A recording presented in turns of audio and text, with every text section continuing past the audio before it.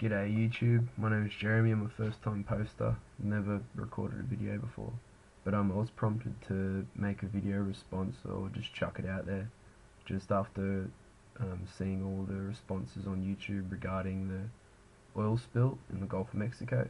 It's fucking heartbreaking, because offshore drilling has been a bad idea from the start, and everyone seems surprised that this sort of thing happened, but no, it's happened before, and it'll happen again, as long as all they give a fuck about is profit, you know. And this is ultimately, I think, just a result of the kind of system that the Western world lives in, you know, like just all about maintaining the profit margin and yada yada, you know. None of that's new information. But in Australia, we got it, I think, a day after it happened. Page 6 of the news, some dickhead footy star was on the front that day.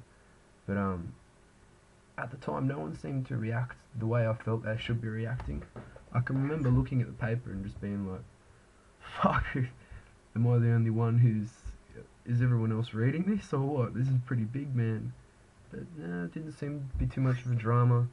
You know, as always, the authorities will handle it, I'm sure. But it turns out this time the authorities didn't handle it.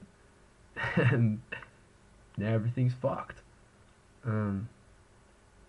Pretty much they've like just poisoned the whole area completely, and not even to the point of being able to like fix it, man. It's like a nuclear bomb.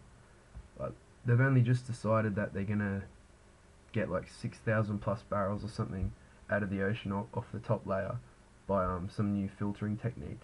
But the only reason they're even interested in doing that is because they've figured out that they can save a little bit of money and like cut their losses a bit, you know what I mean?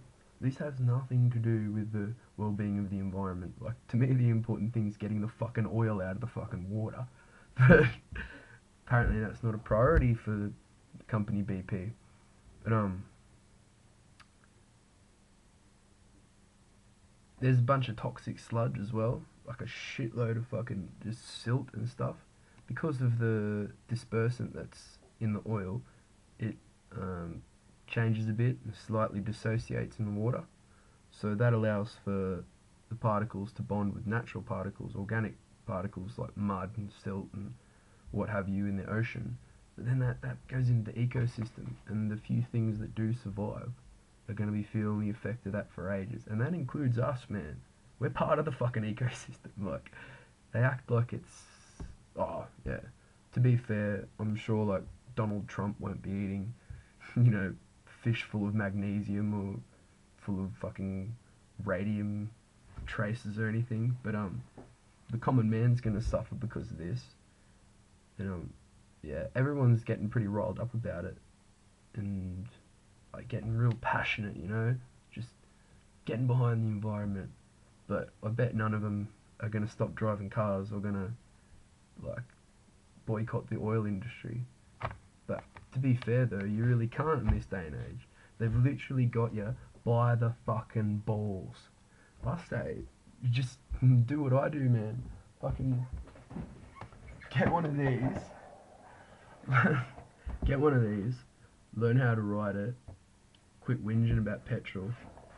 Nah, I'm fucking joking. Not everyone can ride a skateboard everywhere. I'm lucky I don't have the responsibilities of having a car and shit. But yeah, it's kind of hypocritical what I hear of a lot of people, and a lot of the Americans that I've been talking to seem to only really be concerned about the fucking what it's going to do to the price of petrol. Like, that's irrelevant, man. Like, I don't give a fuck. But yeah, just if you haven't already, maybe not many people in Australia have, but I'm sure people in America have. Just have a look, type in Gulf of Mexico oil spill, and have a look at some of the shit that comes up, man, and tell me that's not fucking heartbreaking. Like, yeah, if that doesn't make you want to throw a fucking Molotov cocktail, nothing will. Nah.